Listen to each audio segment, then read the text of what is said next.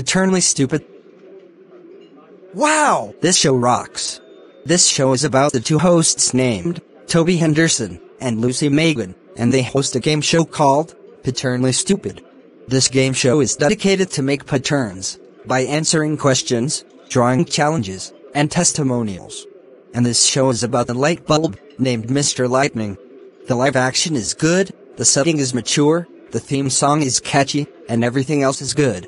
Unfortunately, it got cancelled in 2020. Do you know who likes this show?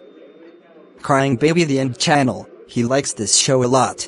I don't know who hates this show, so I'm just gonna leave it. Anyways, Paternly Stupid rocks, and so does the setting in this.